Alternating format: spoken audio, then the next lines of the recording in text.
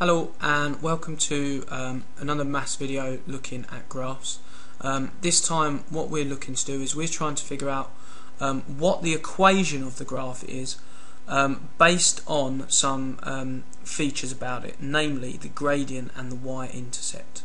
Now in the last video we were looking at drawing a graph based on the equation. So we had something like y equals and then y equals mx plus c, where m and c were just numbers. So for example, I think in the last video, one of the last videos, we had y equals say 3x plus 2.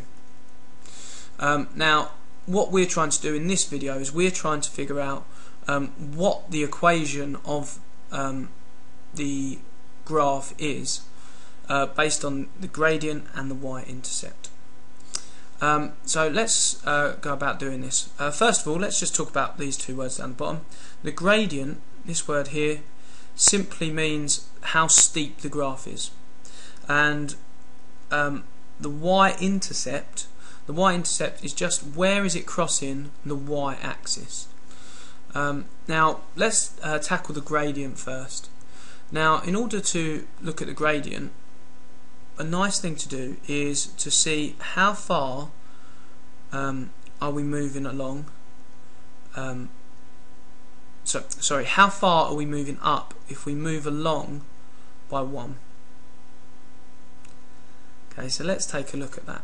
So what we can say here, what I've just drawn here, is I've said that here we are at 0. We've started at 0 and we've moved across by 1 place on the x-axis. So we've gone from 0 and we've moved along to where 1 is. Now what we need to figure out to find out the gradient is how far have we moved up on the y-axis when we have moved along by 1 place. Well, we can see here that we are beginning at 3. How far have we moved up to? We've moved up to 6. So if we are moving along by 1 place on the x-axis, we are moving up 3 places on the y-axis. So what we can say then, is that our gradient is 3. And we might like to say that it is plus 3. Again, let's just take a look and see if that's true for the next one. So if we were to move along by 1 place on the x-axis again, so this time going from 1 along to 2, how far up do we move on the y-axis? Again, we can see that if we move along by 1 place, we are going up by 3. So what we'd say is our gradient is plus 3.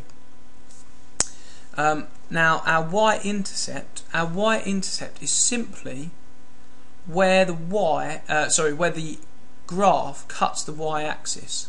So we can see here that the y-axis is the one that goes up and down, so the vertical axis, and we can see that the y-axis is being cut by the graph at 3. Oh, let's change the colour of the pen.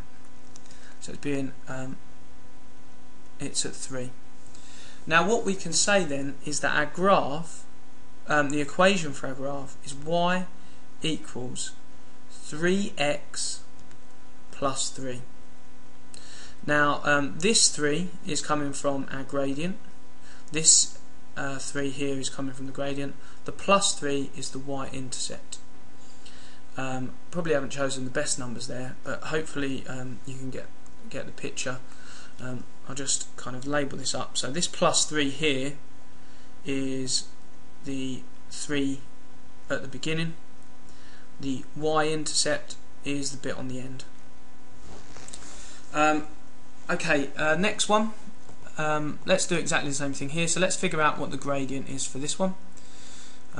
So again, all that we're going to do is see what happens when we move along by 1 on the x-axis. So if I go from -2 up to -1, how far up have I gone? Well, I haven't actually gone up this time. In this case, I'm actually moving down. How far am I moving down?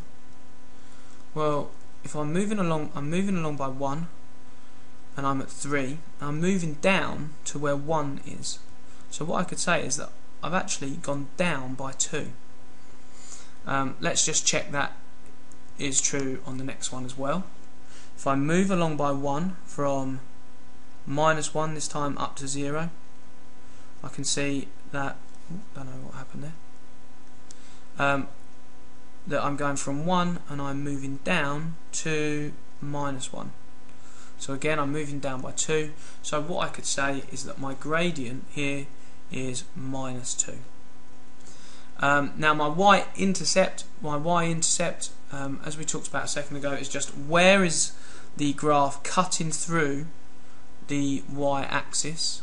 So our y-axis is the one that goes up and down.